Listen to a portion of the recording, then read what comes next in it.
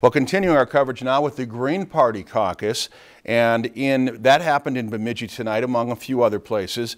4 people came out to Lucan's South grocery store to discuss why they are standing with 5 candidates for the party and why they believe in the values they stand behind. They include ecological wisdom, grassroots democracy, as well as social and economic justice.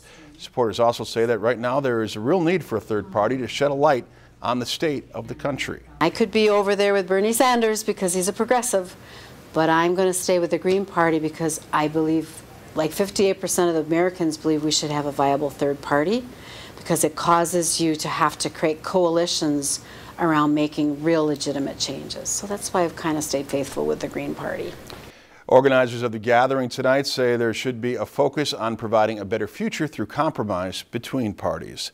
If you've enjoyed this segment of Lakeland News, please consider making a tax-deductible contribution to Lakeland Public Television.